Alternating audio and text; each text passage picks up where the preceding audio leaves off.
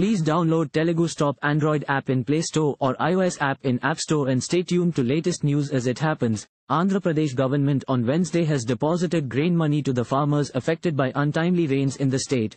It is noteworthy that the grain money was deposited in the accounts of the farmers whose crops were damaged in a record time like never before in the history of 5 days. The government led by CM Jagan has been thinking of treating the farmers whose crops have been damaged due to untimely rains. In this order, apart from supporting the farmers who have lost, the government has been ordering the authorities from time to time to move the crop reserves to safe areas, and now it has provided cash to farmers in record time.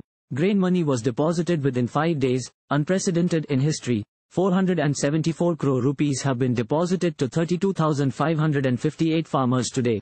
1,277 crore rupees of grain money has been deposited by the Jagan government. So far 82.58% of the farmers have received money for crop loss in the state. Commissioner Arun Kumar revealed that 527 crore rupees have been deposited for the farmers of West Godavari district, 296 crore rupees for the farmers of Eluru district, 258 crore rupees for the farmers of East Godavari district and 100 crore rupees for the farmers of Konaseema district respectively. Thank you for watching. Please subscribe to channel and click on bell for more daily videos.